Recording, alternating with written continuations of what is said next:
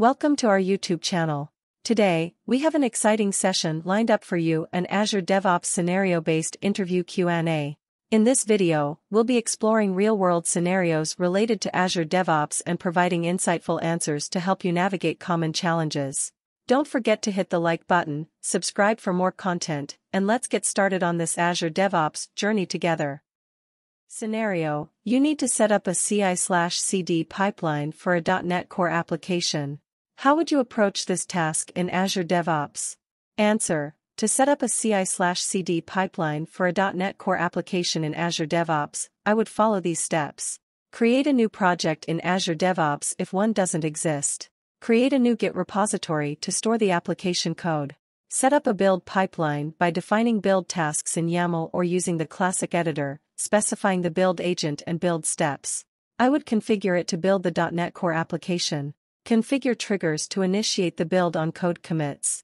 Create a release pipeline, specifying the environments and stages required for deployment. Define release tasks for deploying the application to the target environments. Set up deployment triggers for automatic deployment upon successful builds. Scenario 2: your team is working on a project with multiple microservices. How would you manage and coordinate these microservices in Azure DevOps? Answer: to manage and coordinate multiple microservices in Azure DevOps, I would create a separate repository for each microservice to store the code. Use Azure DevOps boards to create work items for each microservice, track their progress, and manage the backlog. Set up a build pipeline for each microservice, ensuring that the CI/CD process is specific to the service's requirements. Utilize release pipelines to deploy each microservice independently, coordinating the releases as needed.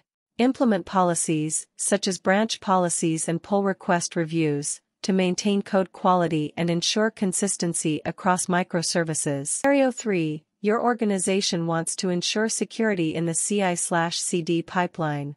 How would you integrate security scanning tools into Azure DevOps? Answer: to integrate security scanning tools into Azure DevOps, I would add security scanning tasks, e.g., static code analysis, vulnerability scanning, to the build and release pipelines. Leverage Azure DevOps extensions or integrations with popular security tools, e.g., SonarQube, OWASP Zap, White Source, to automate security checks. Implement gating policies to prevent insecure code from being deployed into production. Use Azure DevOps Service connections to securely access external security scanning services or databases. Monitor and review security scan results as part of the pipeline and address any issues promptly. Scenario 4: your team wants to implement infrastructure as code, IAC, for deploying resources in Azure. How would you set up IAC in Azure DevOps? Answer: to set up IAC in Azure DevOps, I would choose an IAC tool like Azure Resource Manager, ARM, Templates, Terraform, or Bicep. Store the IAC code in a version control system within Azure DevOps, ensuring it's in a separate repository. Create a build pipeline that compiles and validates the IAC code.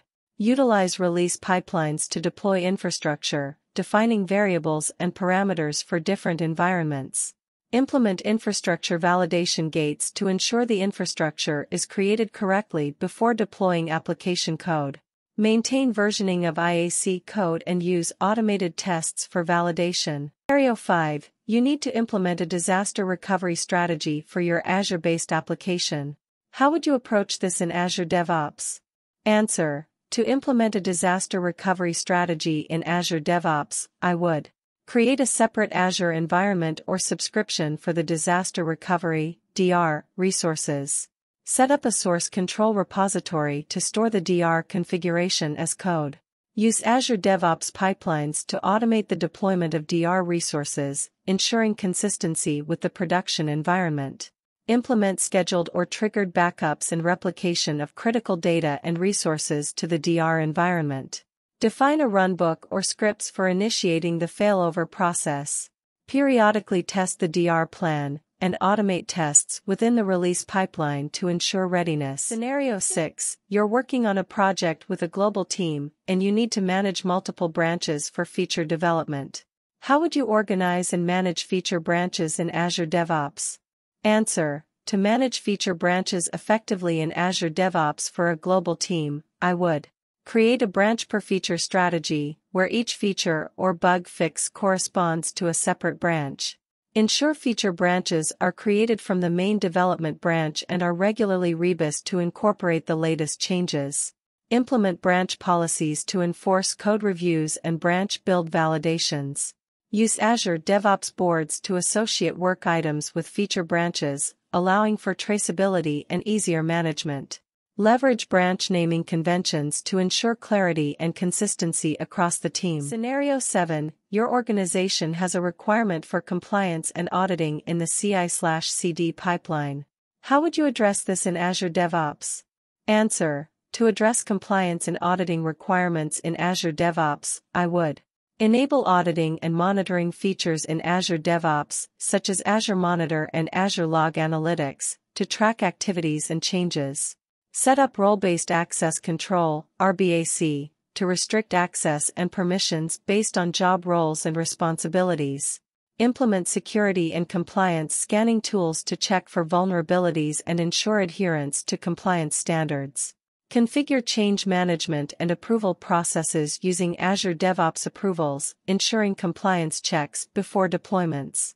Maintain detailed records of pipeline runs, releases, and deployments for audit purposes. Please subscribe to my channel. Thank you. Scenario 8. You need to automate the scaling of resources in Azure based on application demand. How would you implement auto-scaling in Azure DevOps? Answer: to implement auto-scaling in Azure DevOps, I would utilize Azure Resource Manager, ARM, templates or infrastructure as code, IAC, scripts to define the infrastructure. Define scaling rules and policies within Azure Monitor and Azure Autoscale. Create parameterized variables for scaling thresholds in your release pipeline. Integrate Azure Monitor alerts and action groups with your pipelines to trigger scaling actions. Monitor application performance and scale resources dynamically based on custom metrics or predefined rules. Implement automated testing to ensure scalability and performance under various load conditions. Scenario 9. Your team needs to collaborate with external contractors or partners on a project. How would you securely manage access for external contributors in Azure DevOps? Answer: to securely manage access for external contributors in Azure DevOps, I would create guest accounts in Azure Active Directory, Azure AD, for external collaborators. Assign appropriate permissions to these guest accounts at the Azure DevOps organization, project, and repository levels. Implement conditional access policies to control access based on factors like location or device. Leverage Azure DevOps access levels to restrict access to specific features or actions for external contributors. Regularly review and revoke access for external users when their involvement in the project is complete. Scenario 10. You've encountered a critical issue in your production application. How would you use Azure DevOps to quickly and effectively respond to and resolve the incident? Answer: to respond to a critical incident in a production application using Azure DevOps, I would create an incident work item in Azure DevOps boards to track and manage the incident. Use Azure DevOps service connections to connect to monitoring and diagnostic tools to gather real-time data and logs. Implement an incident response playbook, defining roles and responsibilities for the incident management team. Trigger an automated deployment rollback to a stable version, if necessary. Collaborate in real time using Azure DevOps chats and boards to investigate and resolve the issue. Conduct a post-incident review to identify root causes and improve incident response processes for the future. Scenario 11. Your organization is transitioning to a microservices architecture. How would you ensure continuous integration and deployment for a growing number of microservices in Azure DevOps? Answer: to ensure continuous integration and deployment for a growing number of microservices in Azure DevOps, I would implement a microservices-specific CI/CD strategy that allows each microservice to have its own build and release pipeline. Use Azure DevOps templates or YAML pipelines for consistency and scalability across microservices. Leverage service connections and variable groups for managing common configurations and secrets across pipelines. Automate the creation of new pipelines for microservices by using infrastructure as code, IAC, and scripts. Monitor and optimize build and deployment performance as the number of microservices increases. Scenario 12. Your team is tasked with improving the development and deployment process. How would you implement DevOps best practices in Azure DevOps to enhance collaboration and automation? Answer: to implement DevOps best practices in Azure DevOps and enhance collaboration and automation, I would promote a culture of collaboration and communication between development and operations teams. Implement version control, branching strategies, and code review processes to ensure code quality and traceability. Automate testing, including unit tests, integration tests, and performance tests within the CI/CD pipeline. Use infrastructure as code IAC to automate resource provisioning and configuration. Set up monitoring and alerts to detect and respond to issues proactively. Continuously gather feedback from stakeholders to improve and refine the DevOps processes.